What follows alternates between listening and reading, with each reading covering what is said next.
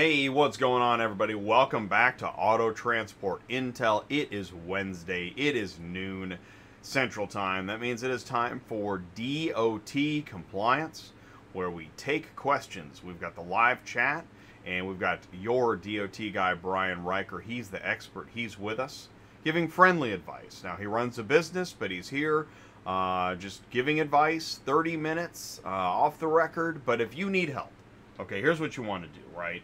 So go ahead and see below the video, share and copy, and please leave a like. Thank you very much.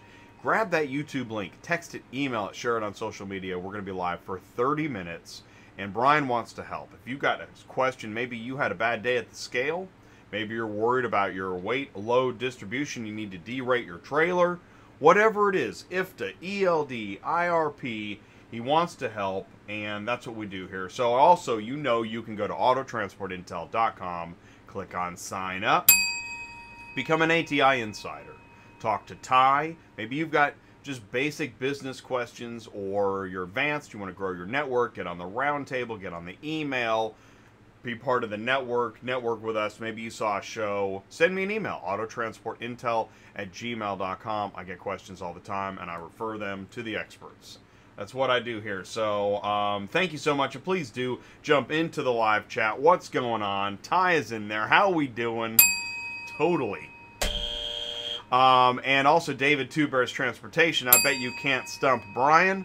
We're going to get to the stump here in a minute. And then John Cochran, LAI Auto Transport from DC. So go ahead and you can put your questions in the live chat. And we got a couple, we got some fun stuff here on how we doing. But let's go. Let's get Brian in here. Brian, can you see me and hear me okay? Yes, I can, Jay. Good afternoon. Happy to be here. What's going on? Yeah, hanging out at an airport, getting ready to fly back to the East Coast. Yeah? You're always on the move. We should have always. Yeah, you are Brian on the move on Wednesdays. We need to put a little GPS tracker on the website. Where in the world is Brian? That actually is a great idea. We say, oh, John from Finest Towing and Recover is here. What's going on? Silverman, hey. How we doing? We're doing well. And so if it gets noisy, I apologize, but I'm sitting in an airport in Texas, so I'm down in Houston. I can't control the announcements in the background, but happy to be here. I can't control the announcements in the background. That is a DOT guy talking. Okay, everybody, I'm gonna need. Okay, that's pretty funny. All right, let's do this. Let's do our fun stuff. Fun stuff at the beginning. Oh, there we go. DOT compliance. I bet you can't stump your DOT guy, Brian Riker. What you want to do is come up with a really hard question. We've had a couple close stumpers recently, but nothing too crazy. And I even pulled up the FMCSA website because we're double checking. All right. No, seriously, this is an exciting show, Brian. When we first came up with this idea, and you know how much I hear people say DOT compliance. Mm-hmm. A lot of people say that all the time. Yeah, it's the number one thing that worries people in this business, and there's no reason to be afraid of motor carrier compliance as long as you know the rules of the game you're playing. That's right. It is right. Keyword game. Hey, how we doing? We check. Right, it started as the flip of the week. I was doing the flip of the week, and now this is probably a better way to approach flip of the week. Let's do before the flip. Yes, right. We're here to prevent it from happening. Really, we are. We're not putting down anybody's choice of equipment. We just want you to make the best proper use of what equipment you have available. Which is why, so I'm live with Sue a few weeks ago, and I came up with. You had me at dual tandems. It's my new meme. And it's funny, too, because, you know, I've seen it out there. No memes. We don't allow memes. Man, I love memes. And so when you're new to the load board, right, you go to the big load board and you're like, I'm ready. And they're like, yeah, but you don't have any ratings. You can't have any loads. Mm-hmm. Well, but how do you get a rating if you don't get a load? Right. Chicken or the egg. So, yep. All right, so let's go to Oh yeah, so Ty, we're gonna get to that video. Actually, a couple people sent me that video, so that's coming up next. This is from John at Finest Towing and Recovery. The title of this picture was Disrespect.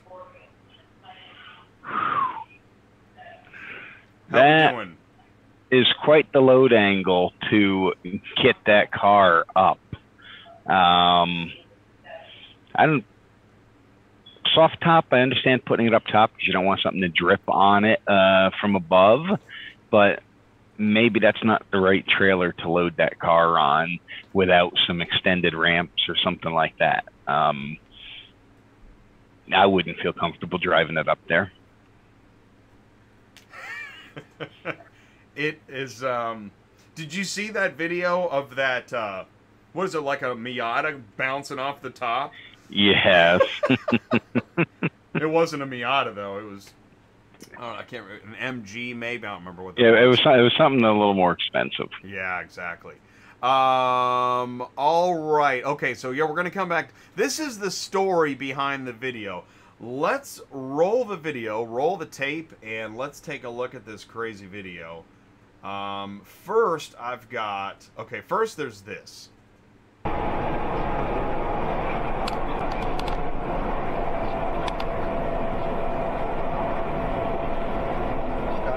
Come on. Ooh, ooh. Wow. Gnarly. Now, I think those guys, I feel like I heard Italian. I don't think that was Yeah. in the States. Not that it That's matters. definitely not in the States by the license plate, but Right. wow. Yeah, that was tail wagging the dog.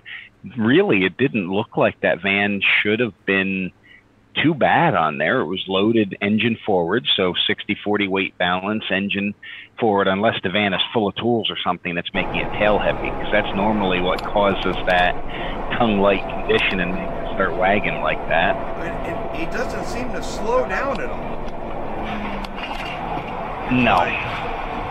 I got it. I got it. I got it. Oh. Pretty crazy. Must be a... Wow. I guess that's a truck recording, because, right, we heard... Yeah. Yeah. So... all right, let's go. But let's go to the real video. That's just the teaser. Here we go.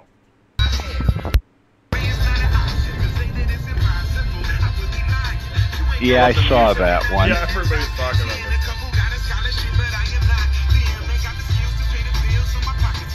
I think this is a music video.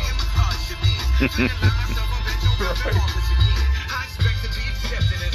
I recorded it a few times because I think the music's amazing.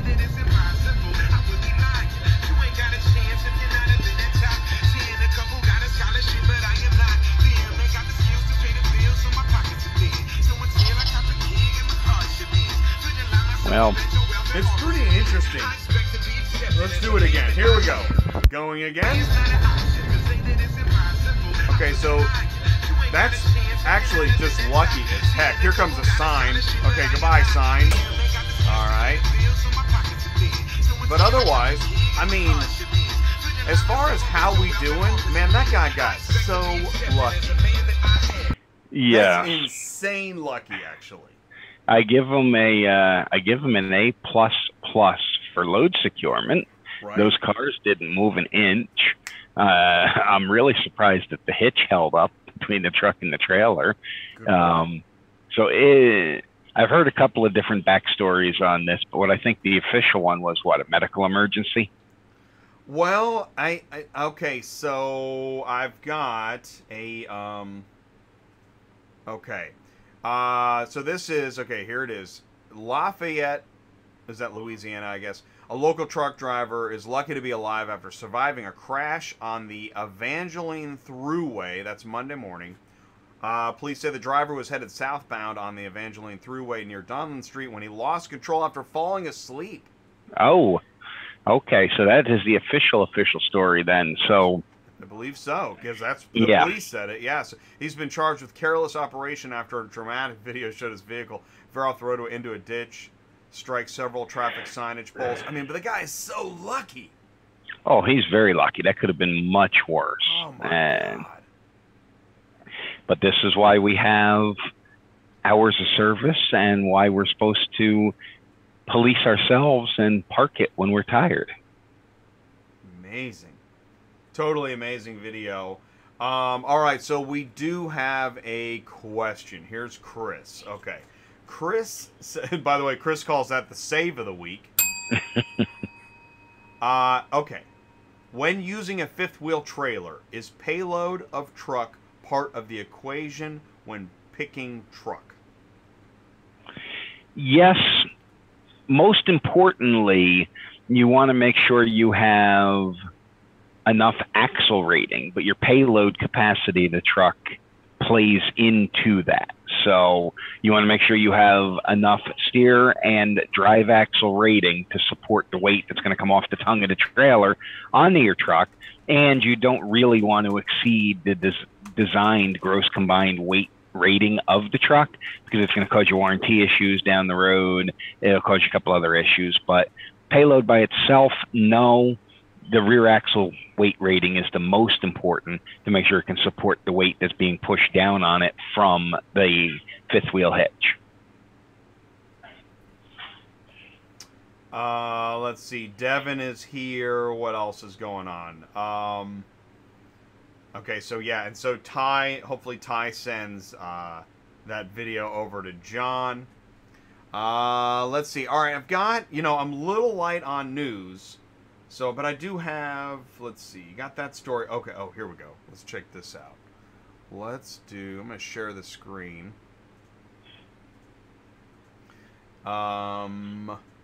This came in, right? Let's talk about recalls. Sure. When you get this notice, what needs to go through your mind? What do you do, right? What do you do? Well, you have to look at any recall and see how serious it is. Is it a immediate put my vehicle out of service issue because I'm going to be liable once I've been notified there's a defect if I keep operating it?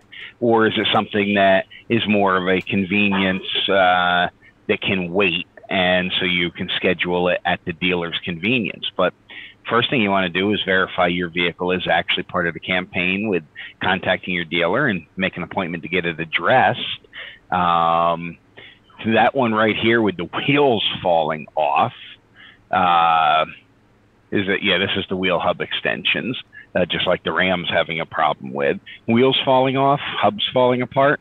Yeah, as it says, highlighted in red there, do not drive the vehicle till it's been addressed. So what do? You put yourself out of service and you contact the nearest OEM dealer to get it taken care of. You can't run the vehicle in that condition because recalls go through the federal, through the US DOT, through federal highway. And so federal motor carriers are aware of them as well. And so if you have a crash or something, they're going to try to point some of it at you, not all of it at the OEM manufacturer. Do you, I don't know, so is there any way to be aware of recalls that go around? I mean, there must be, I bet there's a lot, right, all the time? There is, and there is a database. I don't know it off the top of my head, but there is a database for vehicle recalls.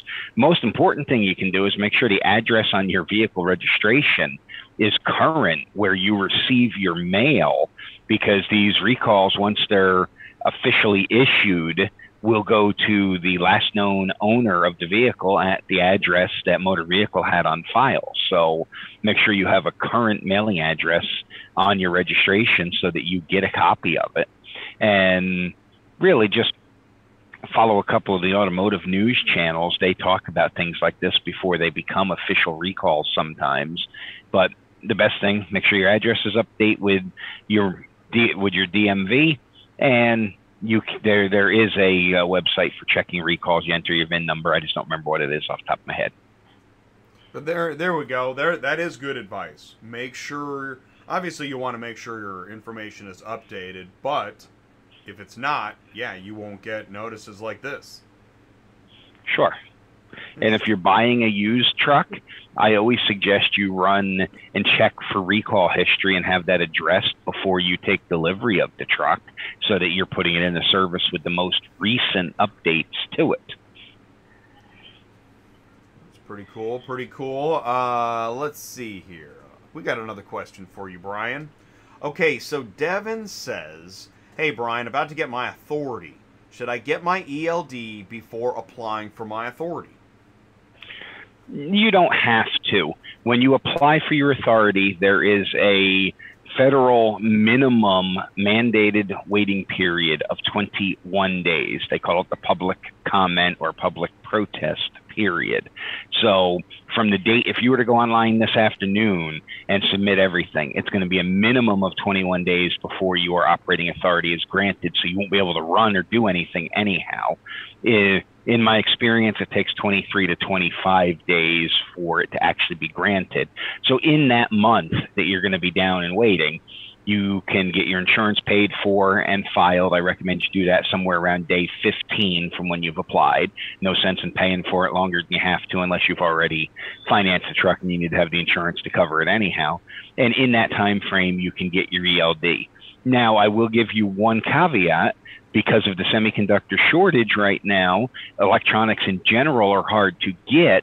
So in this case, you may want to go ahead and select and order your ELD early because there is no exception to using it just because you couldn't get it because it's on back order because components are not available and you cannot run without it. So in the current COVID world we're living in, yes, you may want to order your ELD a little bit early, but you don't have to normally. Normally, you can get them shipped to you within a couple of days. That's a really good point. And sitting at the scale, you're like, you know, have you heard about the microchip shortage? Yeah. Now, there is, for those of you that are having problems with your ELD or maybe it's broken and you can't get a replacement, there is a waiver you can apply for through the FMCSA to give you a temporary waiver from using an ELD because of a problem such as shortage of components. You go to the FMCSA website, their ELD tab, they have an address, I believe it's ELD extension or ELD waiver at fmcsa.dot.gov that you would email your information, your motor carrier, DOT number, vehicle involved, and why you're requesting this extension for compliance. Otherwise, in a normal world, you only have 8 days if your ELD fails to get it repaired, replaced, or the truck is out of service. So right now, with components being hard to get, it may take you more than 8 days. So if you have an ELD go down and it's not just a quick reset it, broken cable, something like that, I suggest you apply for the waiver immediately, even if you may not need it, even if your new one might come in time, just so you're not out of service while you're waiting for replacement parts to come in.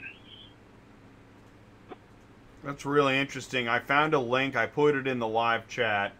That's fascinating, actually. It's a really good point. I'm glad that we talked about this. Fritz says he had to cancel Keep Truck and ELD because the price went from $230 a year to $480 for one truck. Wow, I'm not aware of the price increase there. You probably will see this with quite a few because in 2017, when the ELD mandate came out, there were something like 600 providers on the market. Not all of them have survived, so now the market's getting down to a much more reasonable number. So those that have survived can request a little more money for their product and services. Keep Trucking has been building a very robust product and expanding their services. And are you sure, and I'm not questioning because I'm not an expert on Keep Trucking, but are you sure the price didn't go up because they threw in some extra services that you didn't necessarily order or need? You're the first one I've heard about the price increase from. So, and again, I'm not a Keep Trucking vendor. I have a couple of clients that use them. I don't have a preferred ELD to recommend to the small companies. I haven't found one yet that I really, really like. I have some for large fleets I recommend, but for the small fleet, I haven't found one yet that is super simple. Keep Trucking is probably as simple as they come. Well, and here I think this is great conversation because I think what it has been talked about is that Keep Trucking, maybe, speculation live, is more of a group here that says corporate package, where Fritz is saying Big Road has a package for owner-operators. Okay, I've heard of the Big Road name. I am not familiar with their product. None of my clients use it. That doesn't mean it's good, bad, or indifferent. It just means I'm not familiar with it. Cool. And so, yeah, that's because that actually, right, all those costs add up. And if you're paying Sure they do. $500 a year for an ELD, man. Yeah, yeah, that's a lot. Again, this is a mandate that was shoved down our industry's throat without consideration as to who was going to pay for it. The big fleets, it wasn't a concern because they used them voluntarily. Plus, they were already early adopters of telematics, electronic tracking for IFTA, and everything else that comes with the data you get from an ELD. But for the one truck owner operator who might have been comfortable just writing his mileage down when he crosses the state line, he doesn't have somebody in the office that needs to know where his truck is or anything like that. Some of this is a little out of hand. Ty prefers FELD. Yes. Yes. Okay. And that's actually, right, this is the impetus of why I started the whole ELD punch, right? Having fun. Jay having fun with his props. Right? And it's still relevant. ELD punch. I only drink it on Tuesday nights. I have a prop for you right here. Yeah, all right. I'll make everybody jealous. Great. Being I do drive away, I still get to use one of these. Ooh. People are like, oh, the good old days. Oh. Yes, man. you see, paper. Make ELD great again. Yes. Yeah. Yes, because really the ELD does nothing to help with your compliance that a paper log doesn't, because we verify them with the same information, the same fuel receipts, delivery receipts, etc. So, and people have found ways to circumvent the ELD system. Well, and the joke is that don't you still have to have paper as a backup? Yes, you do. You must always have at least 8 days of paper with you in case the electronic device fails. That is so funny, man. That is funny. That makes me think of like, so EV, right? EV is like, man, on this like super ramp to like, like now the headlines are like, many OEMs are like, yeah, we'll be EV only by 2030. What? EV only by 2030? Well, think about it. In the automotive world, California started it with the mandate that 30% of the vehicles sold in the state of California must be electric or zero emissions by 2030. And now 14 other states plus the District of Columbia have joined that program. And so, and these are the 14 key states where that are the most populous in the country.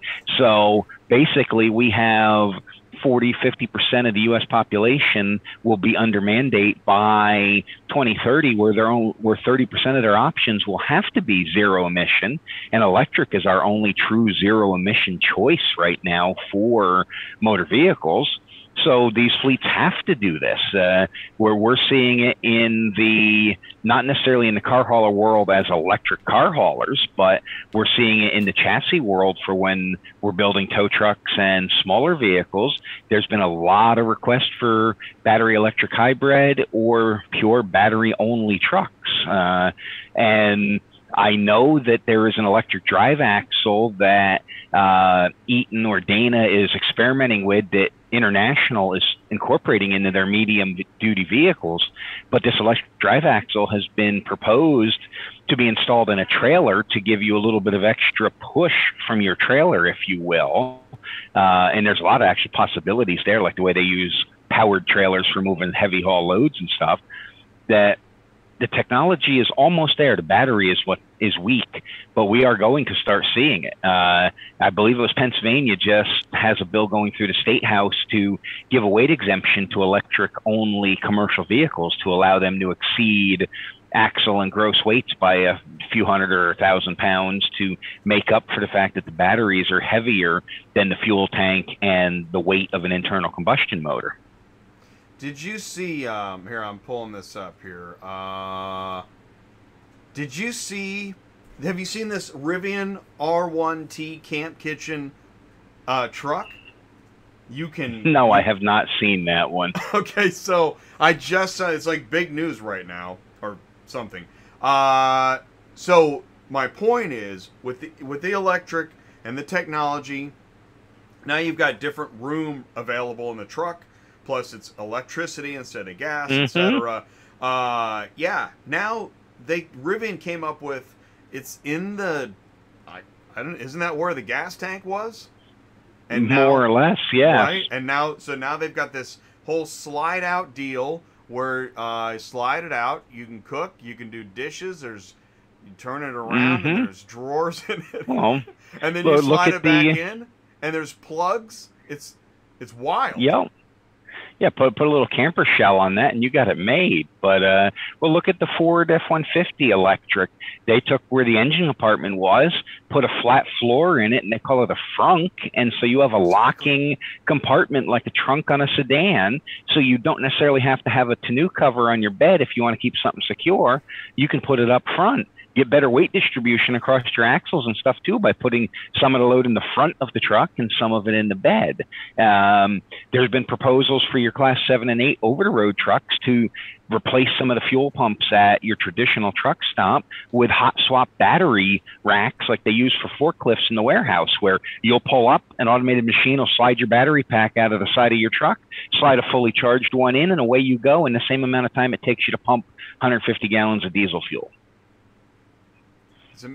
Technology it's wild. So I'm not bucking it. I'm just, I don't know. We're swimming in like new information. Well, the thing is, the electric vehicle isn't even new. Smith Electric Vehicle had their first electric delivery truck. It was a half-ton or three-quarter-ton truck in, I think, 1908. It was battery-powered, lead-acid battery. It had like a 10-mile range around the city, and it would charge up all night. But electric vehicles for the commercial segment are nothing new. They almost predate the internal combustion engine-powered truck. We need to get you a DOT compliance microphone that you can drop. Because you just dropped the DOT compliance microphone. Well, we did awesome. A very little compliance today, but I love talking general trucking as well. And well, this is compliance though, because for our operators that operate in the state of California that have to meet their emissions, you're going to have to consider what type of vehicle you buy if you want to do work in their states and some of these other states. So it really is regulatory compliance as well. Brian, Fritz says, Brian, best pre-emissions semi-truck for owner-operators. It's all a matter of personal preference. So again, just like buying a new truck, the best one is, what engine are you comfortable working on, or is your local mechanic comfortable working on? So is your local guy a Cat guy, or is he a Detroit guy, a Cummins guy? Because again, you need service. Me personally, my personal preference, and this has nothing to do with anything other than my ability to work on them. I've driven several of them. Pre-emissions, I like the Cummins N14 motor or a little 11-liter, but I like the Cummins N14 motor. They're easy to work on. They're powerful. They're quiet. You can get parts almost anywhere. They're more fuel efficient than the Cat motor. Now, there are a lot of guys out there that love that yellow iron too, but me personally, I like a truck that's readily available, not too expensive. So my favorite pre-emissions truck would be an International 92 or 9400 series with an N14 Cummins in it, and probably a 13 or an 18 speed, depending upon the trailer I'm pulling, maybe even a 10 speed if I'm pulling a smaller trailer. I can't get in the rear end ratio and all that because that depends on where you haul, mountains, flats, but I like the N14. It's a good, simple motor to work on. But really, it's what are you comfortable with and what can you get serviced in the area you run in. I guarantee somebody, either live, on demand, or on the podcast, heard what you said and was like, that's really good advice. You made somebody think. I can hear the gears grinding. And what we could do, it's called DOT compliance, but yeah, DOT compliance and equipment. Because I think we talk equipment like every week.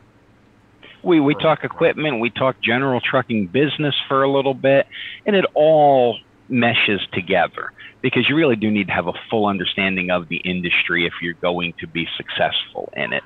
And being a former small fleet owner, business owner, I have familiarity with all of these components. I've chosen to make compliance my area of expertise, but that doesn't mean that I can't give advice in other areas. And I'm happy to talk trucks anytime. I really enjoy it still. Yeah, when you're with equipment regularly, right? Driving equipment, delivering equipment, talking equipment. I work for one of the largest auto transport and towing equipment distributors in the nation, and so I visit with fleet owners, and I still get out and play with this stuff and operate it, train people how to operate it every day. It's just what I do. I shared the on air at YourDOTGuy.com. That is the email. That's the fastest way to get to Brian through email, on air at YourDOTGuy.com. Send him an email in between Wednesdays. He'll reply. You can leave comments below this video. I'll tap Brian on the shoulder. And I wanted to read, Fritz says, now you can cook for the DOT roadside inspections. Yeah, why not? Hey, it's like the trucking in the 70s where someone would get out their charcoal hibachi grill, someone else had some meat, maybe you were delivering to a warehouse and they rejected a couple 100 pounds, so you got some beef brisket or something that you want to cook up. Everyone would take a little, open the back door, take a little bit out of their trailer, and we'd have a picnic when we're stuck there over the weekend. Dude, I tell you, seeing that truck, I really like that idea. I don't know how much I'd use it. And then what if the thing doesn't go back in okay? And, you know, anyway, right? I can see lots of possible. Stop poking holes in their gimmick. They want to use that to sell that. It's pretty cool. And you can lift the units off the shelf, and now you've got actually like a workbench. It's pretty amazing. I could see that as a great option for the contractor. You already have 110-volt power available with an inverter on the truck. You pull out your workbench, you go to work, you do your thing, you pack it all up, away you go. I know. And as the batteries get stronger, right, and you get better charges, I mean, now you could really, you could work remote. I saw the use of one of those, I think it was the F-150 Lightning, powering the, not the, I don't want to say roach coach, but, you know, the food truck, right? Yes.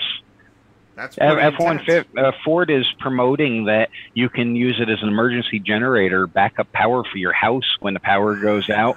So for folks like you that are in an area that gets some twisters through and wires down where you might lose power for a couple of days, it's something to think about. Dude, I could do a remote live ATI. We could do a remote live ATI DOT Compliance and Equipment Show, and then cook some flapjacks for the audience. Sure. Hey, I do remote every week, so. Man, I like this. All right, cool.